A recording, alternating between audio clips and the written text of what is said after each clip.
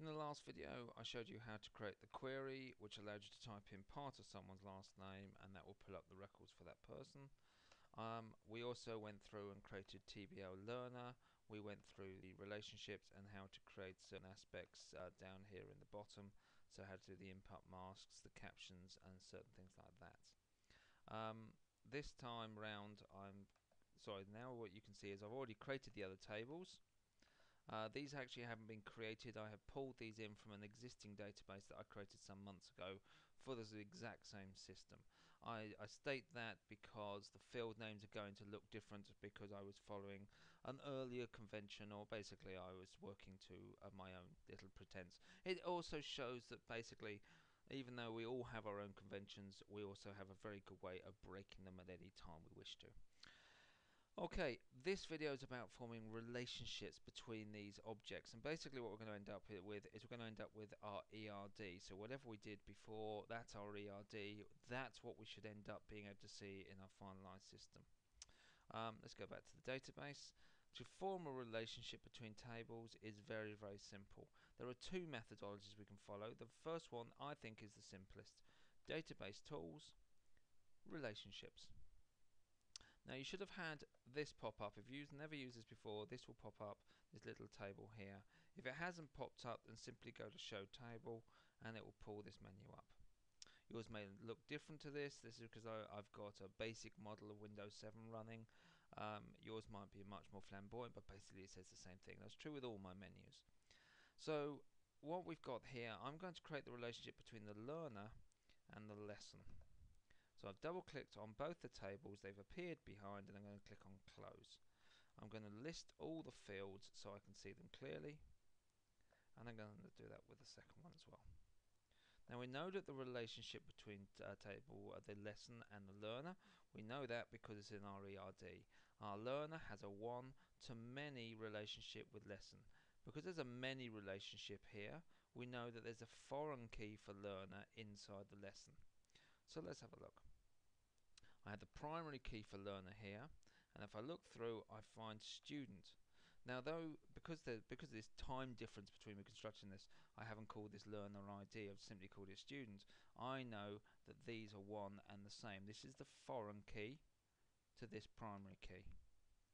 And all I've got to do to form a relationship between this, the foreign key and the primary key, is to click, drag, drop. As soon as I do so, I get this menu up.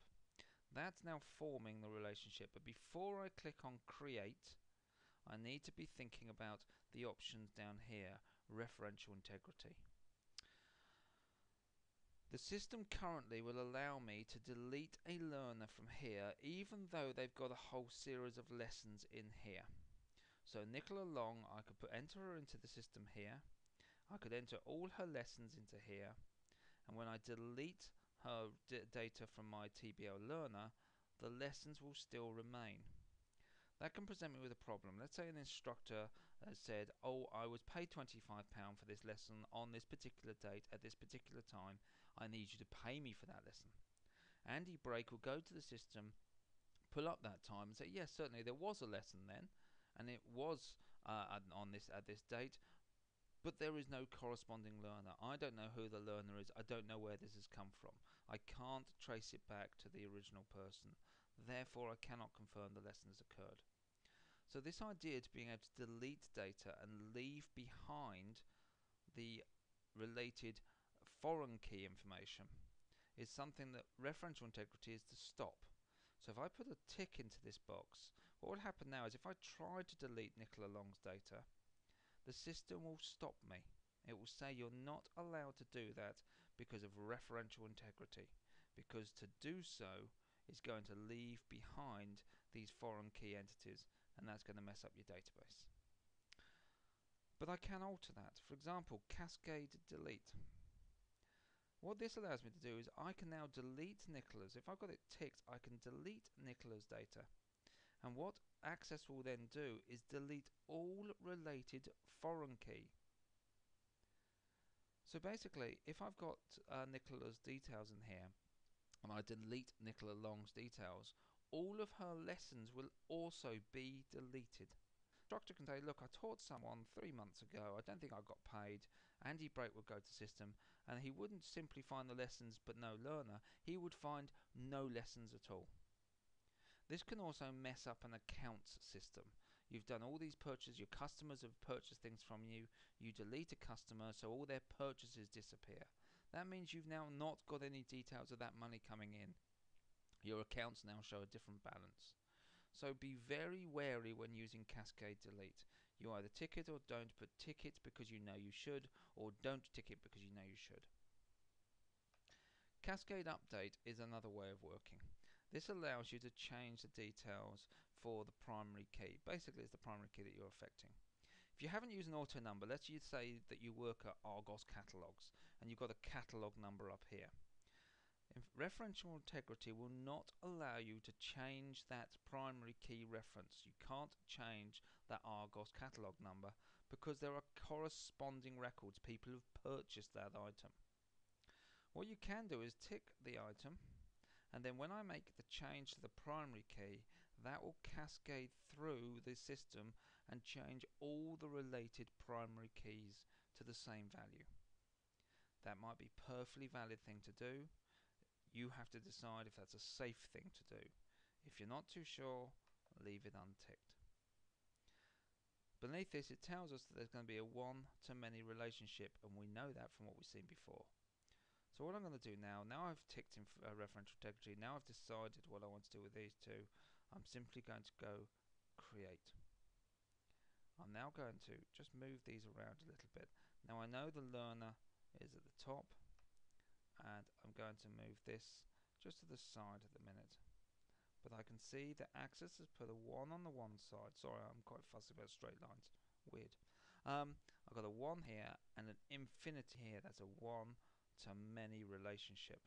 And if I look at my ERD, I can see learner to lesson is a one-to-many or one-to-infinity relationship.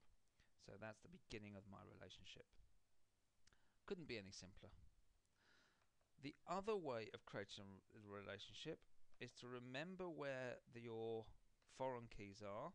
They're all in my TBL lesson. And to go to the foreign key, click on the drop down and go to Lookup Wizard right at the bottom. This will help you to create the relationship and define certain other bits of data. We've already looked at this before because we've already done the drop down list, but this time we're going to look up the data in another table or query. I'm going to click on next, and I'm going to choose, because I chose instructor, it's a TBL instructor. I'm going to choose the ID because that's the relationship, but I could decide also to take other data. This does present you with a problem, but let's first of all take this data across and last name across. Let's leave that. Let's take area across as well. If you want everything, using the double arrow will pull everything across. Next. I can now sort the data. So I could tell it to sort the data by last name and then by first name. I obviously wouldn't do it by ID, that wouldn't make any sense. And I'm going to click next. It gives me an example, shows me that the primary key should be hidden, but I have a first name, last name, and then the location here. Now here comes the referential integrity. It's actually only offering me either the Cascade Delete or the Restricted Delete. It's not offering me the Cascade Update. But I've ticked that, that's the one thing I want, and I'm keeping my restriction with the delete. I'm not worried about the label, I'll sort that out myself, and I click on Finish. Must save the table, save. Now let's see what that's actually done to the table. So we've done the student, and if we look at the lookup, nothing there. And we've done the instructor, and we look at the lookup, and that's what that wizard has just done for us, is sorted all this out for us. Let's have a look at the data. If we go to student, it's just an empty box. If we go to lesson, we now have a drop down with all our options. But here comes the problem. I choose Peter Mandrake and the word Peter will appear. Now that's actually forcing the data to already appear. I've already decided what data is going to appear here. There are ways of solving this one. That part. For example, I don't know which Peter that was. So let's go back to here and let's go back to lookup, and I can actually make changes to this data here. To make it easier, I click and I'm going to choose zoom. This is a select query. Now, we've already had a brief look at select queries, but the first thing I can tell you is that if you haven't put spaces in any of your field names, you can lose these square brackets.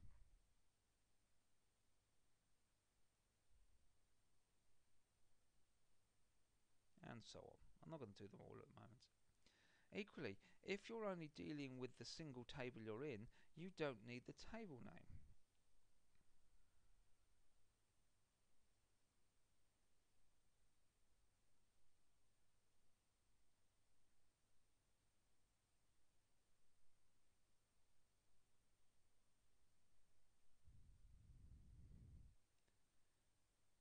Not the microphone's broken, by the way. So there you go.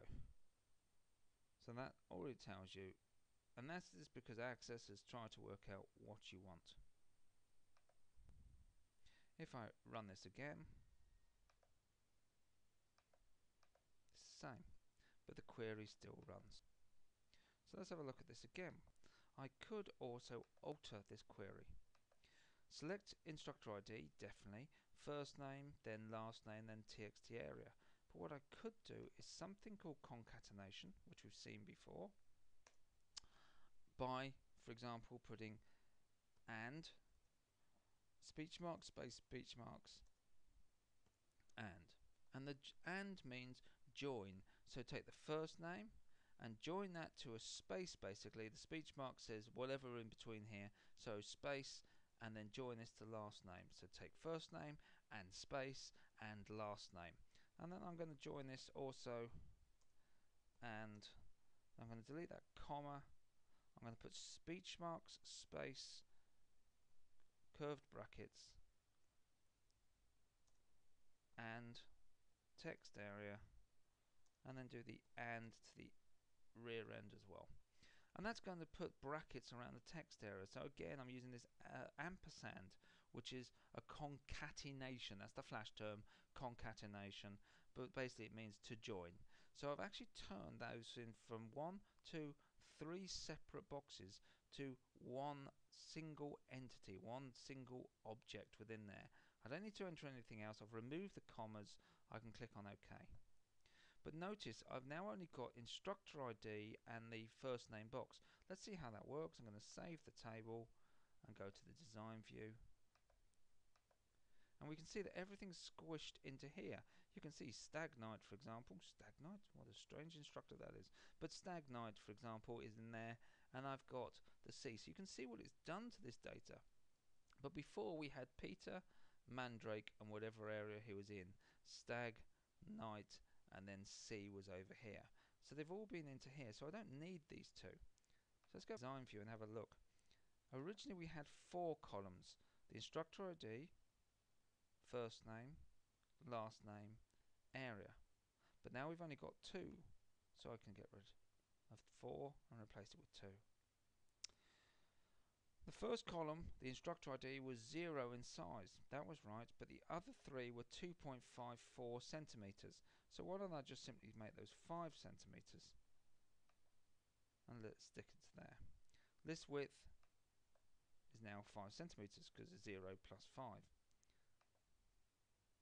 Now what I can do is run this, obviously save it, and I now have that running, which is much nicer. This obviously, this way of creating a relationship takes a little bit longer, but we've ended up with much more information, so that's quite nice. How has that affected our system? Well, we can do this, go to relationships, the database tools, relationships. Nothing seems to have happened. So click on all relationships and you'll notice that our instructor now has a one-to-many relationship. Remember, we weren't offered Cascade Update. Well, if I go to the relationship itself, click, right-click, edit, I can then choose the settings I want. But we've kept that, and that's fine. So, to have a look at that one more time, we have the vehicle side, and all I'm going to do with the vehicle, show table, vehicle, add. take the vehicle, foreign key to primary key, enforce, create. Here I go fussy about my straight line again. The only other one we had was usual instructor, which was a relationship from instructor here to the instructor here.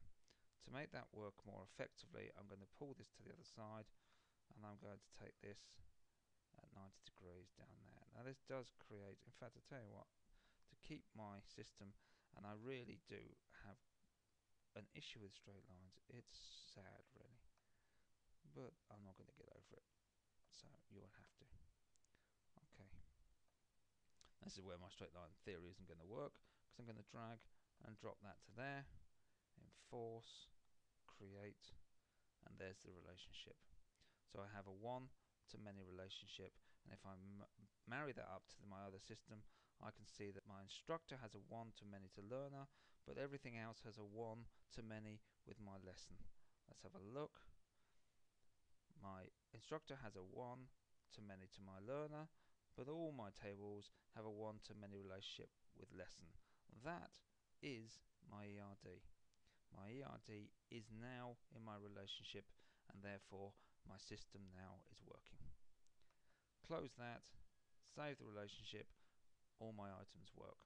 Remember that the one way I showed you, which is to use the Lookup Wizard, allows you much more control over what you see. The problem I see with that later on is that you're actually defining the objects that someone has to work with. You can make changes later on to that and the way it works, but the other way is much more raw. It leaves it open to the programmer or the developer or the forms and queries to decide how that data is going to appear. There are strengths and weaknesses to both. You'll discover which one suits you best, which one you're most comfortable with. Hopefully that's been helpful.